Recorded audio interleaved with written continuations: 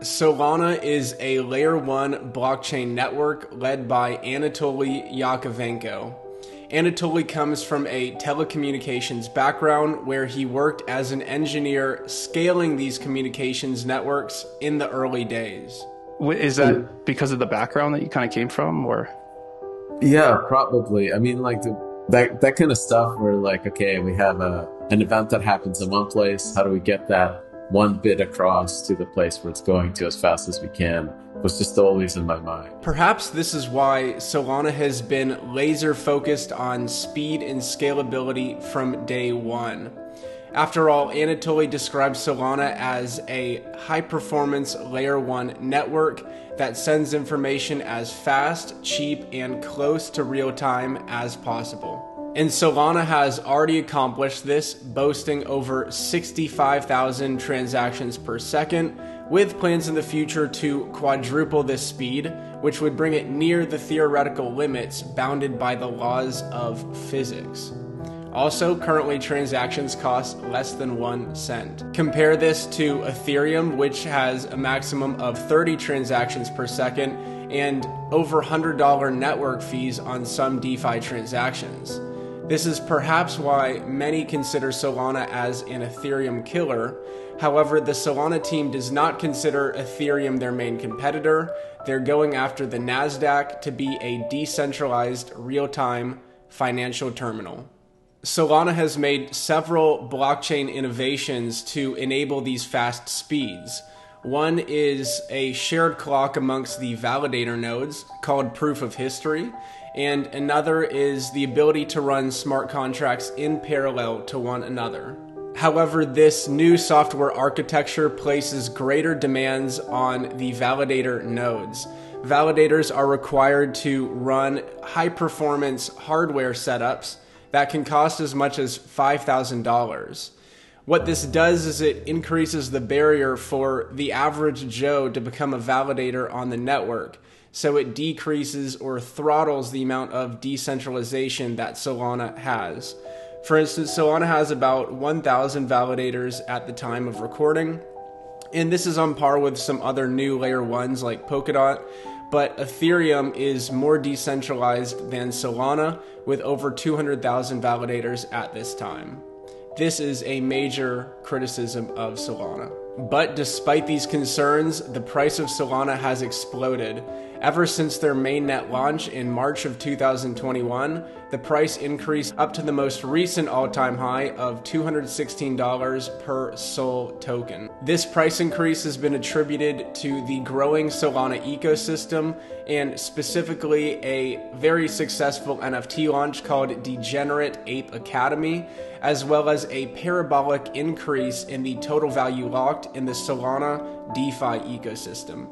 There are many interesting projects we could cover. There's one called Star Atlas, which is an NFT game on Solana. Also Audius, which is a Web3 music streaming platform. However, in this video, I'm going to dive deeper into DeFi, and we're going to talk about specifically the yield opportunities that are available now. I think that there are more lucrative yield opportunities on Solana because it's currently emerging compared to more mature DeFi ecosystems like on Ethereum, for example. Of course, we can't talk DeFi without mentioning DEXs, or decentralized exchanges. DEXs allow users to swap one token for another in a decentralized way, so there's no centralized authority that's holding the tokens and facilitating this transaction. These DEXs are made up of liquidity pools. So another user group can come in called liquidity providers, and they supply their tokens to these pools, and they provide liquidity for users on the demand side to actually swap these tokens. Some popular DEXs on Solana include Orca, Saber, and Radium. So let's take a look at Radium and what it takes to become a liquidity provider here. This is a list of all the liquidity pools in Radium, and you can see that each pool is a token pair. So looking at the second row, we have a Ray Sol token pair here. And in order to become a liquidity provider, we need to put in both Ray and Sol. And in return, you get Ray Sol LP tokens, which represent your share of the total liquidity in that pool, and then also your right to the trading fees that that pool generates. You also get a portion of these trading fees, and this is the main incentive to become a liquidity provider here. And the more liquidity in these pools, the better. So these DEXs are always in competition with one another to lock more liquidity in their pools, because this provides a better user experience in that there's less price slippage when a user swaps their tokens on the demand side of things. In order to attract liquidity providers and to build loyalty for their specific DEX, these DEXs offer additional token incentives paid in the native DEX token, so in this case, Ray for Radium, and this is the basis of yield farming, where users can stack multiple token rewards in order to maximize their gains. Let's take a look at the most simple form of yield farming on Radium. What we do, we start with our Ray Sol LP tokens because we just became a liquidity provider. And as I just said, these LP tokens are earning us trading fees in the background. But we can layer on more token incentives by coming over to the Farms tab and going to the Ray Sol LP pool right here, where we can stake these LP tokens to start earning Ray token rewards. We can see overall that this pool has a 39.25% yield, where 4.4% is coming from the LP trading fees, and then the rest comes from the Ray token rewards. We are periodically paid these rewards, so you have to come in and manually harvest and reinvest and restake these rewards in order to compound yield farming gains. This is the most vanilla farm of yield farming, and later on I show you more advanced strategies. But first, let's continue on with a high-level overview of the DeFi ecosystem on Solana. The DEXs that I've just described are known as automated market makers. So when a user comes to swap their tokens, an algorithm on the back end sets the exchange rate between those two tokens based on the proportion of tokens in that liquidity pool. So it's like this automated robot that is facilitating these trades. So far, this is nothing new compared to the DEXs on Ethereum like Uniswap, but the scalability of Solana has enabled a new DeFi innovation. We can now have a decentralized central limit order book called Serum. Central limit order books and automated market makers, the two methods of a decentralized exchange, both have their pros and cons, but they should be thought of as complementary to one another, so it's powerful for Solana to offer both. Another major building block of DeFi is lending and borrowing protocols. This gives a time value to crypto monies, and it's something that the macro investor Raoul Pal has continuously talked about, that crypto needs a yield curve. And then the macro story gets better because it's like, if you remember, go back 9 months, go back maybe 18 months, I was like, we need a yield curve. 4 months later, DeFi explodes, and it's kind of this different yield curves everywhere and different risk curves. And Port Finance and Solend are the predominant protocols on Solana, very similar to Ethereum's Aave and Compound.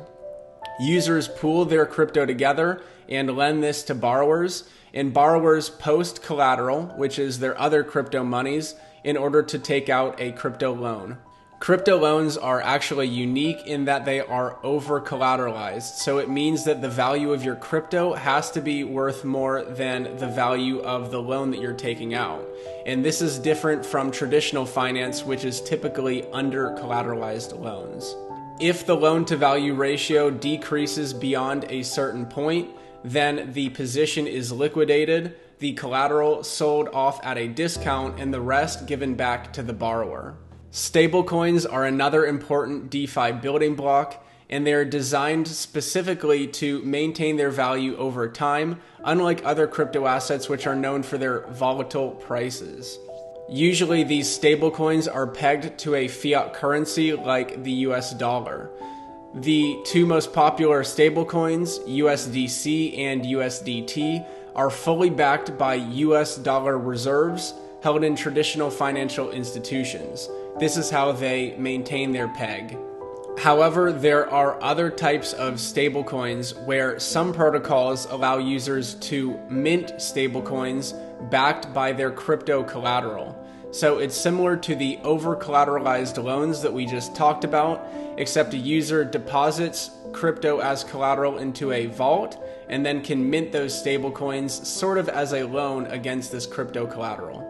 Let's look at Parrot Finance on Solana. Moving over here, we see all of the vaults that Parrot Finance offers, and Pi is the stablecoin within Parrot Finance. So this Sol Pi vault means that I can deposit Sol as collateral, and I can mint Pi at a 150% collateralization ratio, meaning that if I deposit $100 worth of Sol, then I can at most mint $50 worth of Pi. And when I'm ready to close this position, then I repay the Pi plus an interest payment of 0.2% APY. Now let's talk about liquid staking. So first, a little background. Solana is a delegated proof of stake network, meaning that validators produce blocks and come to consensus with one another in order to secure the network. Another user group called delegators allocate their Solana token to these validators of their choice.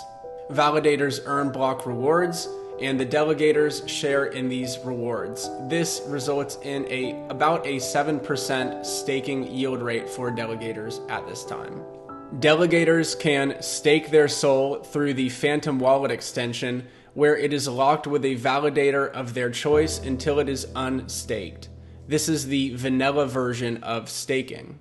Liquid staking is a popular trend in DeFi where the goal is to unlock liquidity in staked assets. So some popular Solana protocols are Marinade Finance and Parrot Finance.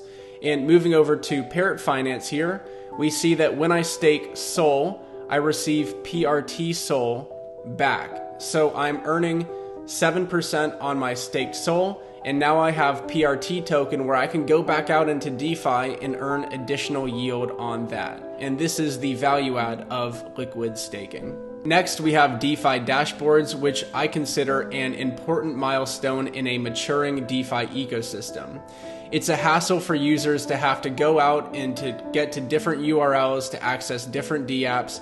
Instead, you can manage your entire DeFi portfolio from one single pane of glass. They're kind of like crypto wallets on steroids. So just as a personal example, I was airdropped a token on Ethereum about a year ago, and I didn't know about it, so I never added it to my token list on MetaMask, and it just never reflected in my total assets on MetaMask.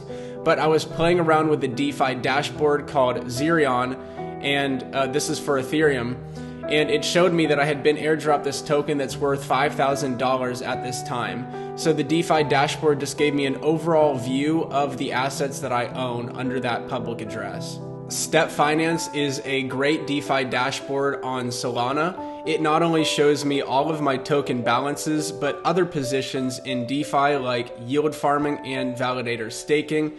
And even in yield farming, from this interface, I can click the claim button here for these Ray token rewards. Step has also built in a decentralized exchange, transaction history, and NFT gallery for viewing my NFTs.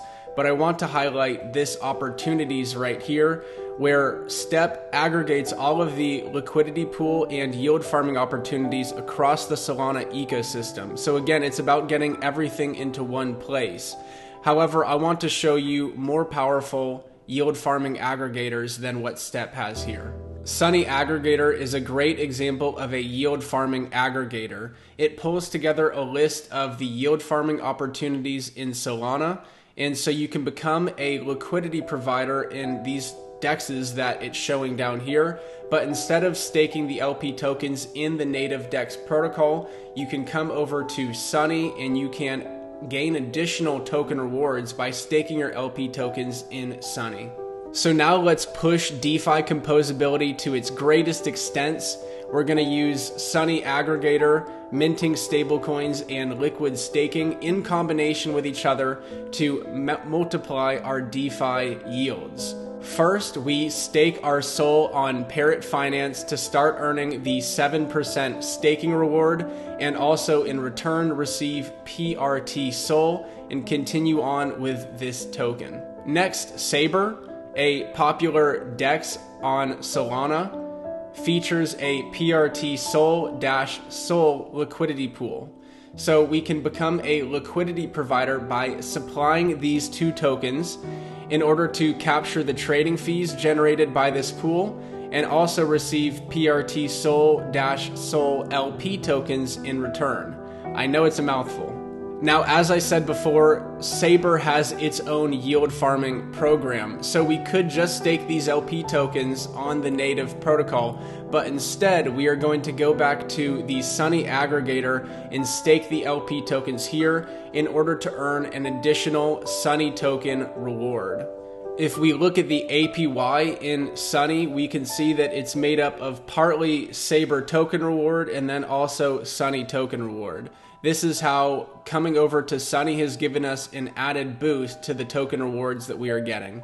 And this is as far as we can go for now. However, I read a Medium article posted by Sunny that talked about something called AG tokens. And when I was recording this video, I expected to receive AG tokens in return after staking the LP tokens on the Sunny aggregator. The Medium article alluded to being able to use these AG tokens to mint more stablecoins and earn rewards on those stablecoins, right? You would use the AG token as collateral. So this composability is absolutely mind-boggling. I don't know where the disconnect happened. Perhaps this is in the future plans of Sunny to release AG tokens, or it could have been a personal mistake on my part. But to see an example of how this is currently working on Ethereum, go to Yearn Finance, which gives Y tokens, and these Y tokens can be used as collateral in something like Cream Finance. Finally, I'd be remiss not to mention the leverage yield farming offered by Sol Farms. It's interesting because this protocol combines lending, so users can lend their tokens, and then on the demand side, other users can come in, borrow these tokens in order to leverage their yield farming positions. So let's look at an example of leveraged yield farming on Sol Farms. When we go to the Vaults tab, I see the Orca-Sol LP is yielding 484% at a 3x leverage. So here I deposit 1.5 SOL, and at 3x leverage, it means I can borrow 3 SOL. So I have a total position of 4.5 SOL. The nice thing about the user experience of yield farming on Sol Farm is that since I don't come with Orca, it automatically divides my SOL into SOL and Orca. I can become a liquidity provider to that pool, and then it stakes it in the appropriate yield farming pool for me. Also, the other great thing about yield farming on Sol Farms is that it automatically compounds your gains. So the Orca that I'm receiving for staking this LP token is harvested and reinvested every hour. So this is a great automatic compounding feature which improves the user experience. However, everyone should be aware that leveraged yield farming comes with additional risks. It's much easier for my position to be liquidated than if I was just doing 1x leverage. Thank you all so much for watching, and I will catch you on the next one.